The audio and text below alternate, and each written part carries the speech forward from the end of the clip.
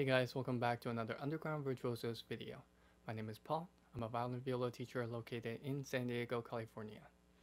So today we're going to be talking about staccato, specifically two ways to play staccato, on the string and coming off the string. We're not going to talk about spiccato because spiccato requires bouncing the bow, and that will be a whole different video. But today we're just going to focus on staccato on the string and coming off the string. Now, before we start, let me ask you, what does staccato mean? What is the definition of staccato? Now, when I ask this same question to a lot of students out there that I work with, their first answer is always, oh, short. And the answer is not quite wrong, but it's a little bit limited.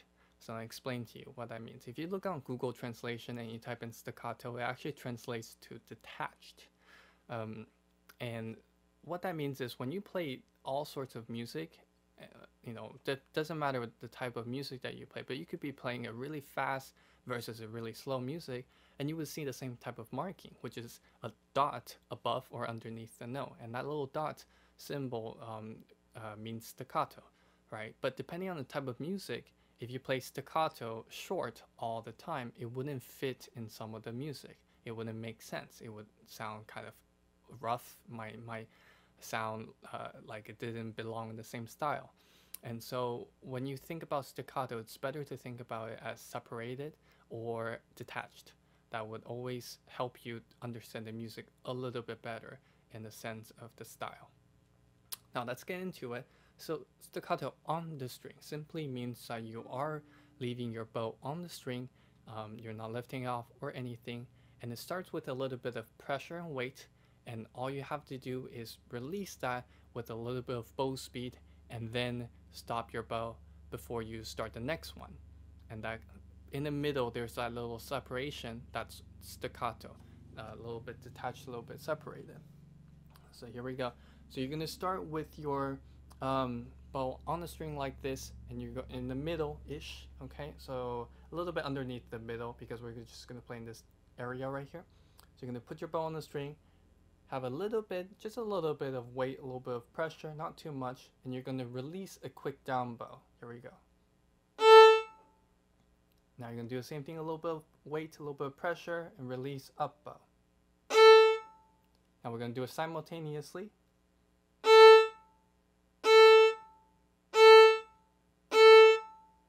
So you can hear that there are little separations in the music, between the notes. And that's what creates the staccato note, right? And depending on how fast you release your bow and how much pressure, it will give you different styles of staccato.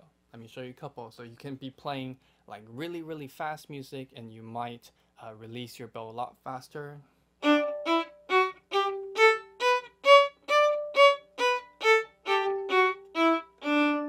Now you might be playing a little bit slower music and you might take a little longer each stroke.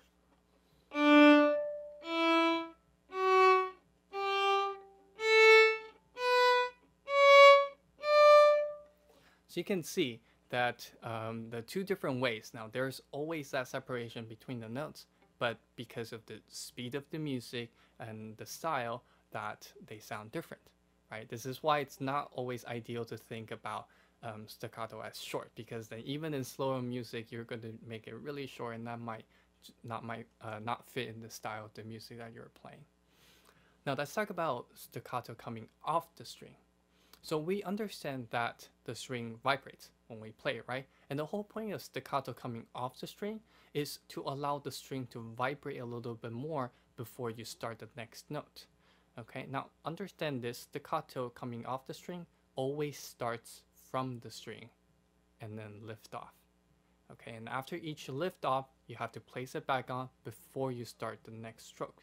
It's not quite spiccato where you just bounce and you start from the air.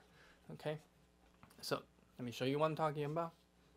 So you're going to do the same exact thing, but let's go a little bit lower because it'll be a little bit easier to control. So same thing, a little bit of pressure, a little bit of weight. And this time when you release, you're not just going to pull a down bow and stay on the string. You're actually going to kind of make a little release up in the air like this. Okay, here we go. So starting on the string, low pressure, low weight, and release.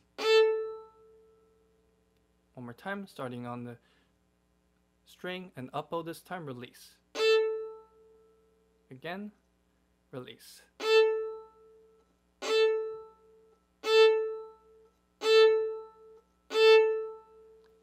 Okay, now the great thing about staccato coming off the string is that little sound that you get after, you know, that little bit of resonant, the string is still vibrating, that little sound that you hear.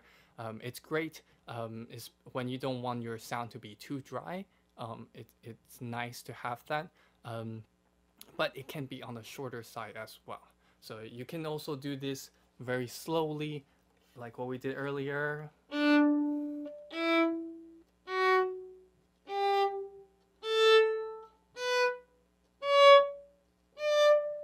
Or you can do this fast.